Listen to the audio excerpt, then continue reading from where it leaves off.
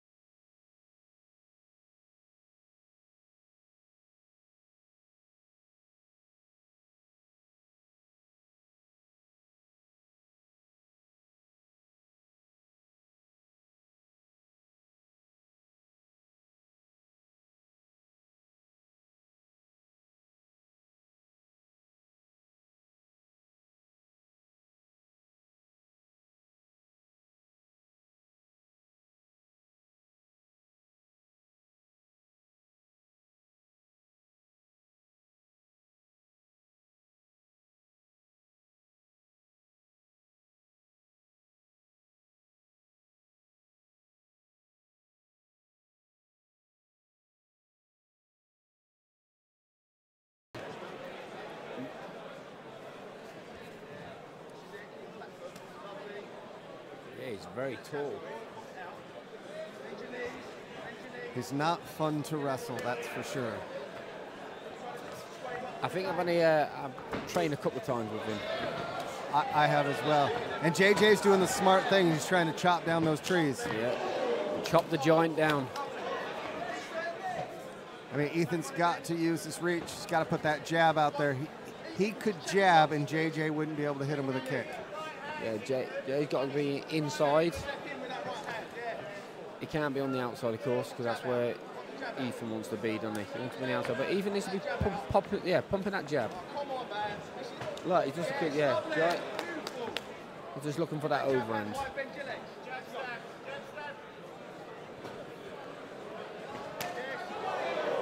Ethan's doing the smart thing, and he's not fighting down to JJ's height. He's actually using his height effectively. We'll see if he can continue to do it.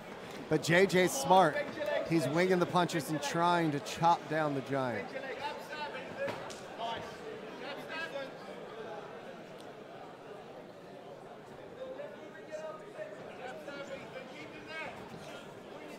He knows Ethan's just got to watch the overhand. That's one of the biggest things, the overhand. And this was a smart move by JJ. Let's try and close the distance. Really good throw. Yeah. Nice roll through, though, by Ethan. Momentum, getting you going again. I didn't want to try to attempt to use that word because I flubberted so many times before. Ethan got an underhook, looks nice. Yeah. JJ. ODOUCHA. Oh, nice. Oh, yeah. Oh, triangle. But he's going to struggle getting them long legs out to finish that triangle.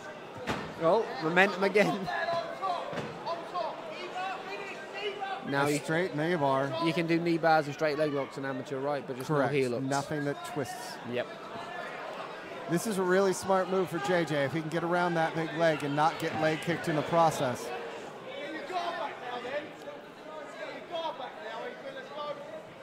Ethan's got to look to try to get that guard back. He's nearly back. Gotten back to half guard. He's got that. He's actually got a deep lock there that he can do, and he was able to use that to reverse. Yeah.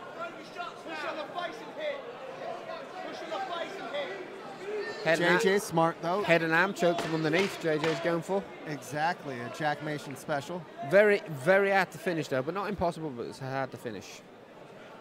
With a short time left, it looks like we're going to finish it's it getting up. loose now. It's loose. There we go. Yeah.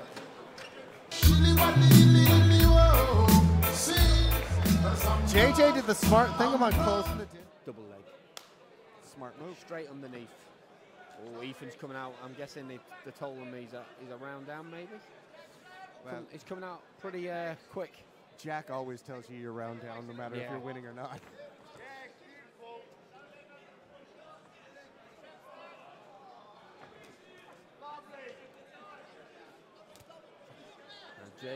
JJ, there we go, nice trip takedown. And the body lock is not something that, or the body kick isn't one I'd go for.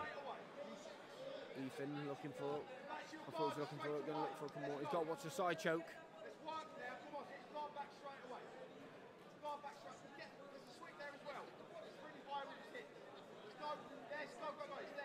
And the sweep is there, like Jack's saying. What Yeah, Ethan would need to do is just he's got literally tap that knee and just roll. He's got a inside butterfly. He's got a lot, and plus he's got long legs. He only got to lift that leg. Yep. Lift that leg. That's it. Again, JJ's doing the smart thing. He's settled things down. He's got it nice back to the mat where he wants it to be. Now he's got to contend with this guard. Yeah.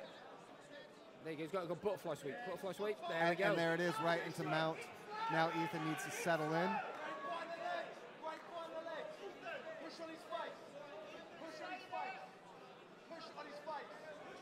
And JJ's going to give up his back here. Keep pushing on the face, Ethan. Keep pushing on the face. Keep your face low. Yes. Ethan needs to settle back in. JJ's looking Nice to try ground to... and pound. You don't want Ethan on the back. I'm guessing if he goes, he's going to go for a body triangle, which would be horrible. JJ can get out here. No, back to mount. That's it. Got to keep hitting here. Keep hitting. Just keep hitting. Ethan has now. And JJ's protecting himself well, looking to try to stand up. Ethan's got both hooks in now. Clear. And JJ's trying to scrape him off. And with those long arms, he's able to kind of wrap all the way around JJ's arm and neck, but JJ's doing everything right. He's controlling both of the wrists. He's pushing back up against Ethan, so Ethan's back's up against the cage. Now he's looking to move in. Good sweep by moving him up the head. Nice reversal. Now Ethan's got to go again. Start using that guard, them long legs, half butterfly, looking for that same sweep he just hit last time. And with 30 seconds left, now is a good time to try to throw up like triangle choke. There you go. He put his foot on the hip, keeps the knee pushing away. Nice by JJ. Control, throw a few shots. Triangle coming from Ethan. There's the triangle, but a bit too late. And this is what I said before the round. JJ needed to close that distance, get into the mat, and start working off that. And again, Ethan right back out to meet JJ on his side of the cage. Runs straight over to his corner. And JJ's going to look for that throw shot, clinch, or shoot. I'm guessing.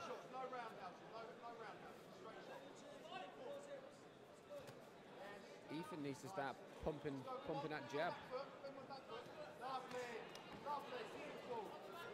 And that was nice. He was able to set that up, leg kick, catch the leg, throw the punch.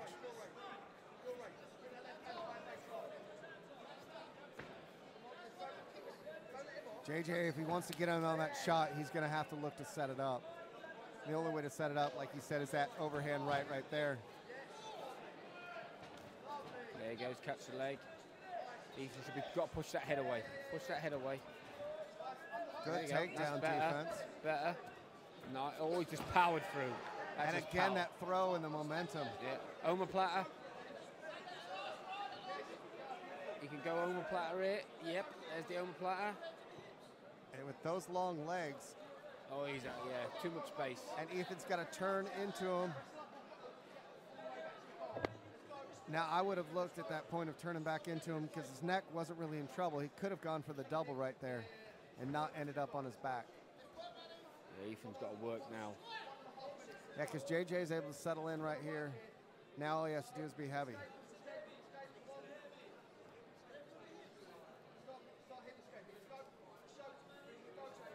Now Ethan can come right out the back door. Yeah, there's a hook, and he should just turn now. Yep, turn back roll over. Straight through. Yeah, turn back and pull him on and take his back. All he's got to do is bring JJ's hips up on top of him. Yeah, scramble. No, he should have a bit more urgency to get on top there. Good job by JJ to hip over. Yes, great control. Ethan's got to watch a. Looks like he's going to go Kimura. Now, as the king of the Kimura, how's this set up? No. You know, it's your favorite, I know. I love it from that position. So he was setting up the right way, but Ethan done the right thing defending it. So he couldn't lock his arms.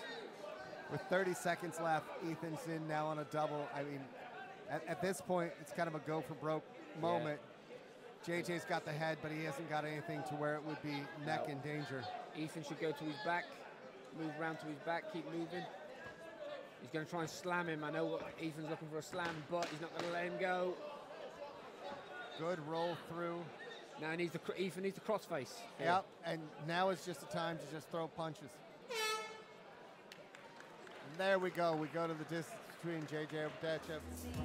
Ladies and gentlemen, at the 3 rounds of action, we go to the judges' scorecards, who scored about 29-28 ODOUCHA, 30-27 Barry, and 29-28 for your winner by split decision.